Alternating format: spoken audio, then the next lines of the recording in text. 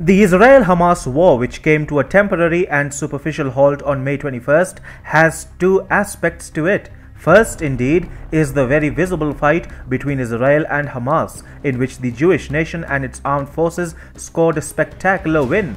The other aspect, however, has a lot more to do with whatever little domestic politics the dispersed state of Palestine has to account for.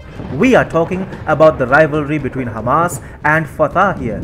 And it is against Fatah that Hamas has scored a win. Hi and welcome. This is TFI Global, the foreign affairs and geopolitical analysis arm of the TFI Media Group. I am your host Sanbir Ranhotra, and in this video I will explain why Hamas has broken into a dance and a celebratory mood despite being thrashed by Israel. Let's begin.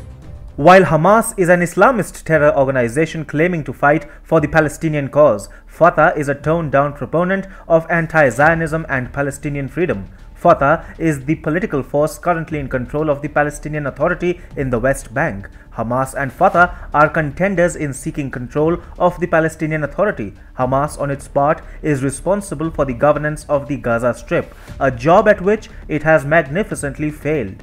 Fatah's political appeal within the West Bank, on the other hand, has slumped. Its leader, who also happens to be the president of the Palestinian Authority, Mahmoud Abbas, is seen as a spineless man by Palestinians whose government is submissive before Israel at best and complicit at worst. It is therefore not surprising that Abbas has indefinitely postponed Palestinian elections repeatedly, with the most recent deference coming on April 29th.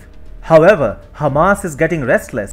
Israel has blockaded the Gaza Strip, and the Islamist organization funded by Iran is finding it increasingly difficult to exist. Also, it is losing relevance among Palestinians, perhaps not at a rate at which the approval ratings of Fatah and Mahmoud Abbas are dipping, but Hamas too is desperate to project itself as the protector of Palestinians.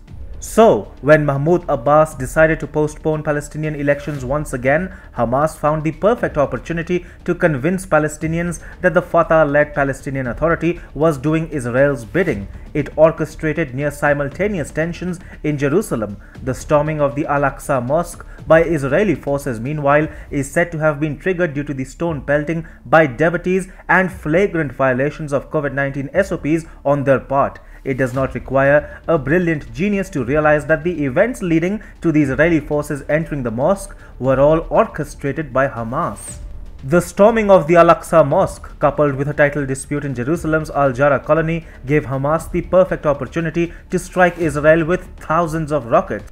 That it was pounded by the Israel Defense Forces and hammered to the ground for its misadventures is visible to the world at large. What is not visible is the boost that Hamas has received among Palestinians for appearing to stand up to Israel at a time when Mahmoud Abbas and his Fatah are rather occupied in securing their own political deposits. Hamas has been able to project itself as the true protector of the Palestinian cause. That it has done so at the expense of Palestinian civilians, which it uses like cattle fodder, is something which the extremist populations of West Bank and Gaza are willing to give a miss. Many were confused upon seeing Hamas celebrating the ceasefire with Israel as some sort of a spectacular victory which it had registered over the IDF. However, the truth is that Hamas was simply jubilant about the fact that it successfully established itself as the face of Palestinian resistance to Israel subsequent to the recent hostilities, thus displacing Fatah. The support for Hamas and the extremism it has to offer has many takers both in Gaza as well as in the West Bank.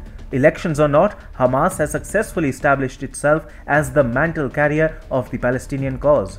This is, of course, the propaganda part of Hamas's hostilities against Israel. The real objective, however, is to gain control over the West Bank by using a deadly war to mobilize public sentiment in Palestinian territories.